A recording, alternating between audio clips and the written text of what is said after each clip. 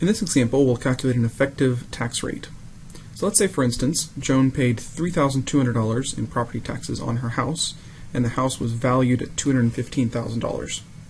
We want to know what the effective property tax rate is. This is an example of a flat tax, and a flat tax is a simple percentage of a value. So in this case, the $3,200 is some percentage of $215,000. So we can set this up and ask $3,200 is what percent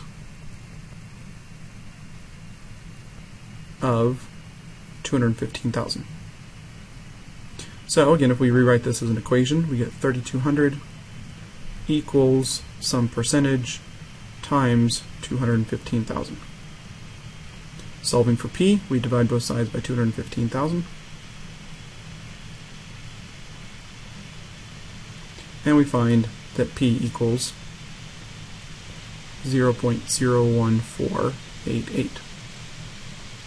As a percentage, then, p is about 1.49%.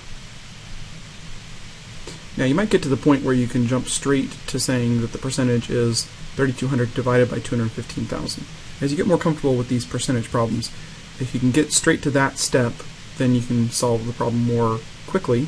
But remember, you can always write it as a question relating these two numbers with a percentage and then solve for p systematically. But either way, we find that the effective tax rate here is about 1.5%.